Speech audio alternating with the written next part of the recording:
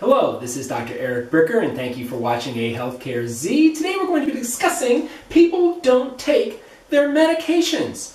Now, this is a dirty little secret that most physicians know, that people do not take their medications as prescribed.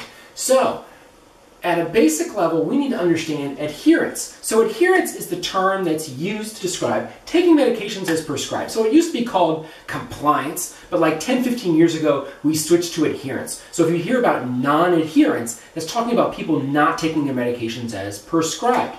Okay, so there's a fantastic review article from Mayo Clinical Proceedings that found that 50% of patients do not take their medications as prescribed. That's right, half. Now, 22% don't even fill the medication at the pharmacy after it's been ordered by the physician, either written on a prescription pad or e-prescribed. So 1/5 to almost a quarter of folks, they don't even pick it up. All right, now, the largest impact on the adherence rate of medication was actually the type of medication.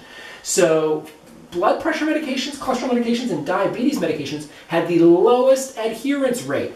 The thought being is because they're asymptomatic diseases, it's like, okay, well, if you don't take the medication, you don't feel the immediate reaction, therefore you don't have that sort of immediate feedback loop. Okay, so one particular study found that only about 65% of people took their blood pressure medications as prescribed. Only about 45% of people took their cholesterol medications as prescribed. And they found that if you were on blood pressure and cholesterol medications, which, oh, by the way, most people with coronary artery disease or heart disease are on both, your rates were like as low as 30%. So even if you were prescribed these medications and your doctor and your insurance company, your employer, blah, blah, blah, they all thought you were on it, only about a third of the time were you actually taking it. Okay, and by the way, they only counted adherence as taking it as prescribed 80% of the time.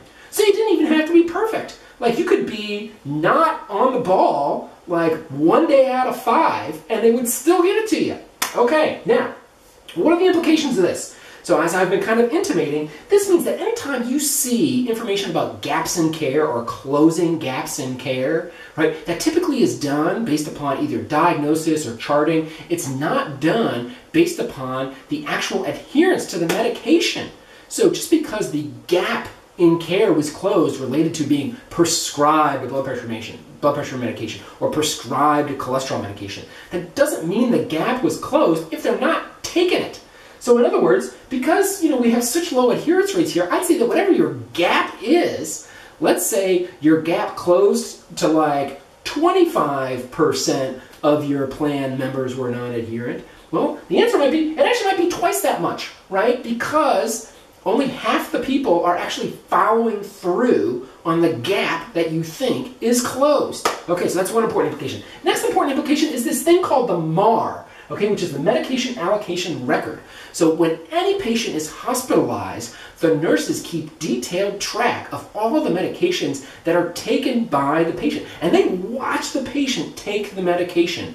So there is no outpatient MAR, there is no home MAR. So the only place where we know that the patient is actually taking the medications as prescribed is in the hospital because of the MAR. And as an internist, like, the MAR was like my best friend. Like, I would spend hours and hours going through details of the MAR. And guess what happens? There are certain conditions where just hospitalization and strict medication allocation and adherence through the MAR, it fixes you. And those examples are like extreme hypertension. We would have people come into the hospital with like a blood pressure of like 210/160.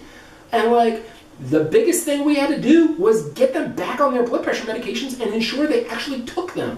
Next up, diabetics that are on insulin. A lot of people can be incredibly sick with DKA or just very high blood sugars of 3, 4, 5, 600. And guess what?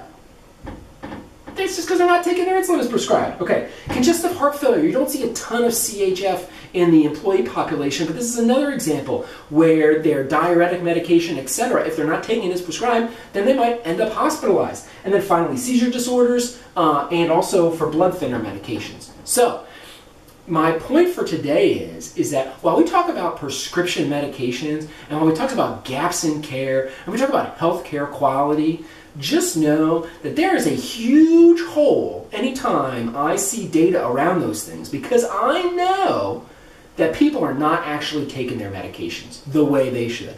And now you know that too. And thank you for watching AHealthcareZ.